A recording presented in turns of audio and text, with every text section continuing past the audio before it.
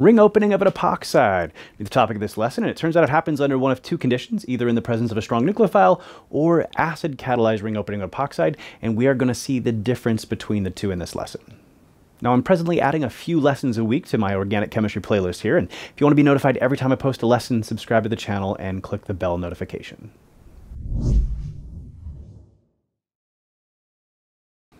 All right, so this is really the only major set of reactions we're going to do for epoxides here, and I chose cyclic epoxides here. These don't have to be cyclic by any stretch of the imagination here, so but I want to show you the difference here. And some people call this base-catalyzed ring opening epoxide and acid-catalyzed ring opening epoxide, but calling it base-catalyzed is not really the best term because it's in the presence of a strong nucleophile. And again, most strong nucleophiles are also strong bases, but calling it base-catalyzed probably is a little bit of a misnomer here. And so the way this works, if you take a look at the two carbons of the epoxide here, so both these carbons have a fair amount of partial positive charge because they're bonded to the oxygen, and that makes them a little bit electrophilic here. And it turns out the ring strain here is what ultimately adds to the electrophilicity. So a normal ether, the partial positive carbons of an ether aren't all that reactive with much of anything. But for the epoxide, they are. And so as a result, notice any kind of other cyclic ether is just an ether. But for a three-membered ether like this, it gets its own special name because it does a whole host of reactions here, these ring openings, that none of the other ethers do. And so epoxides, due to ring strain here, much more reactive than all the other ethers, which I guess I shouldn't call them all the other ethers because we don't really consider this an ether. It gets its own class of functional group. It's an epoxide. All right, so if you do this in the presence of a strong nucleophile, it turns out whichever of these two carbons is less substituted, it's going to do backside attack on that carbon. So in this case, I've got sodium methoxide here. So, and with a negative charge on oxygen, so being ionic, that's a strong nucleophile. And that strong nucleophile will come and attack the less substituted side. And again, if this happens to be a chiral center, it is backside attack. So you will see inversion of configuration if it's a chiral center, as is the case here. That's why one of the reasons I chose it to be cyclic, it's easier to see that inversion of configuration. And so in this case, the backside, if this leaving group, and notice it doesn't leave the whole molecule, but it is leaving this carbon, is from the wedge, then we're going to attach our OCH3 from the dashed position. Cool, now this oxygen is still bonded through the wedge on the other carbon. There's no inversion taking place there because we're not breaking this bond. So, and then a methyl group right out here. So no inversion here. So, and then from here, we're just simply going to protonate that oxygen. So, and this takes place in an alcohol. If you've got a protic solvent, if that's possible for your particular nucleophile, then you're just going to protonate it from that solvent, like we'll do right here. And that gets us to our product here.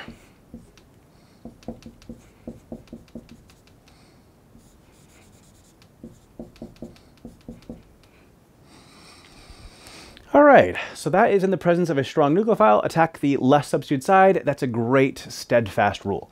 So with acid-catalyzed, on the other hand, it's going to be a little more of a pain in the butt. So, and you'll notice acid-catalyzed because you're going to see an acid. Like here I wrote H+ and made it generic. This I just very well could have written H2SO4. And when you do these acid catalyzed, you're typically not going to have a strong nucleophile. So here our nucleophile is going to be an alcohol, and with no negative charge, that is just a weak nucleophile. You guys learned that water and alcohols are weak nucleophiles. So in this case, it needs help. Without the acid, this reaction actually wouldn't go. And it turns out the first step is actually to protonate the oxygen when you're under acidic conditions. And so in this case, if you've got a strong acid and an alcohol, you're typically going to protonate that alcohol. Just like when you have strong acid and water, you protonate the water and form hydronium. Well, this is the equivalent of hydronium for an alcohol. And so in this case, that's actually probably what actually protonates this. And so that's why I drew one of those out.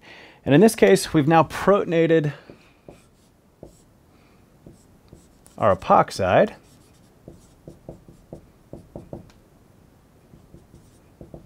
So, and by protonating that epoxide, we've now made this actually significantly more reactive. With a positive oxygen here, these two carbons, once again, so are even more partially positive. That oxygen's even more electron withdrawing. And so these are even better electrophiles. The question now is, where's our weak nucleophile going to attack? And this is the tricky part. So first off, you should realize that this is also going to be backside attack. If we attack and form a chiral center, it will be inverted. So that's the tricky part. So this is SN2-like in that sense. But it turns out with the positive oxygen, because these two carbons have a significant, amount of greater partial positive charge, they're a little bit carbocation-like. And so in a sense, this reaction becomes more SN1-like as well. And so we got two things competing here. If we're looking for the best backside attack, well, we'd still pick the less substituted side. But because it's a little bit SN1-like in the transition state, we're now looking for the best carbocation, which we'd choose the more substituted side. And so these are the two things that are competing, and the question is who wins? Well, it depends on your alcohol. Now, this is actually taught in two ways, the truth and a lie. And it turns out the lie is actually more common. So for acid-catalyzed ring opening epoxide, so because it is more now SN1-like, whereas with strong nucleophile, it's totally just SN2-like. With it being a little bit SN1-like, a lot of professors and textbooks even will teach this and just say, attack the more substituted side, which would be this one. And that's the lie, though. And so, but that's the lie that most of you will be on the hook for. So if that's the way it was presented in your class, run with it. Base catalyzed, less substituted side, acid catalyzed, more substituted side. But the truth is actually this. So it turns out it is most reactive for tertiaries, and then primaries, and then secondaries. So it turns out if you got a tertiary carbon, then the SN1-like, carbocation-like transition state is the most important factor. But if you're primary, backside attack is the most important factor, and then secondary is just actually the least reactive position. So if we go back and identify these here, the top carbon right here is bonded to 1, 2, 3 other carbons and is tertiary, whereas the bottom one here is bonded to 2 other carbons and is secondary. And so our tertiary is going to win. Now this example, had you just memorized that it attacks the more substituted side, you'd still have got this one right because tertiaries are more reactive than secondaries. It's that stupid primary in this funky sequence that's the, the rub here. So again, if you've been presented with this, that just an acid-catalyzed ring opening epoxide, attack the more substituted side, great, run with it. But if you've actually been told the truth, well, here it is. Tertiaries, then primaries, then secondaries. So in this case, we'll attack that tertiary carbon. So, and again, that's where alcohol come and do backside attack, and it is still backside attack, and we'll break open the ring of the epoxide. And again, it was backside attack, and so now it's the alcohol that's attached from the dash position. And so where the methyl group used to be, that's now going to be a wedged methyl group instead. Cool. On the other side, we haven't broken this bond at all, and so no inversion at the carbon we didn't attack. That's still just a wedge now to the OH, the alcohol here. And so as you've seen in a couple of other places, if you end a reaction with a positively charged oxygen, you're simply going to deprotonate it from whatever your solvent is. In this case, from the alcohol itself. And so another one's going to come along, deprotonate this so we don't end up with a positive charge on oxygen.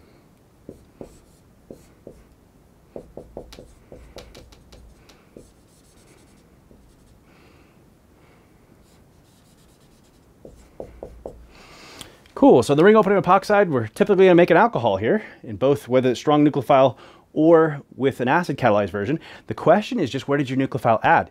So again, with a strong nucleophile, your nucleophile adds and ends up on the less substituted side. So, but with acid-catalyzed, it might end up on the other side, as it does in this case. And so as a result, these make great synthesis questions because it really makes you evaluate what kind of conditions was this performed under. Now we got one last little thing to look at here. So that's a tricky example of in the presence of strong nucleophiles. And I say it's tricky, it's not really tricky on purpose, it's just tricky the way it looks. Let's get that epoxide.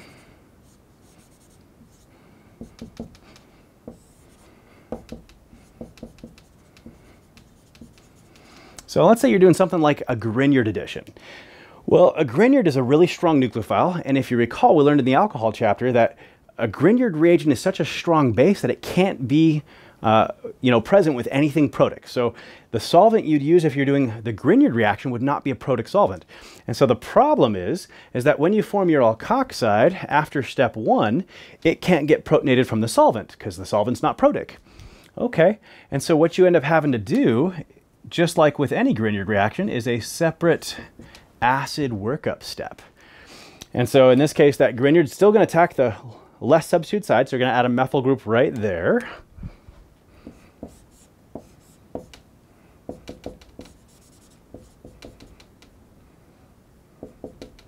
it's still going to add from the backside. And so I'm going to actually draw it out as a CH3 so you can see that it's coming, that it's that CH3, but I realize that's also a methyl group and I didn't draw it in, but just wanted to make sure it appears just as it did when I listed it as a reagent. So, and it did attack from the backside, so it's now a dash. And so this is your product. So what gets confusing here is a lot of students look at this and are like, no, Chad, there's acid. It's acid-catalyzed. No, it's not. So the key is acid-catalyzed means there's acid present when the nucleophile attacks. There's acid present typically with a weak nucleophile when it attacks. And when that's the case, you have to protonate the epoxide first and then the nucleophile is going to come and attack. But notice, we add our nucleophile first and our acid second in this kind of a setup. And so when the nucleophile attacks, there's no acid been added whatsoever. There's no acid present. We haven't protonated the epoxide, and our strong nucleophile is simply going to attack that less substituted side. So with something like a Grignard here, I just want to make sure you're not going to get confused that this is not an acid catalyzed. This is just another example of ring opening of epoxide in the presence of a strong nucleophile. Now, if you found this lesson helpful, would you consider giving me a like and a share? It really just enables a lot of other students to see this same lesson. And if you're looking for the study guide that goes with this lesson, if you're looking for practice problems, chapter tests, practice final exams, final exam reviews, check out my premium course on chadsprep.com. A free trial is available.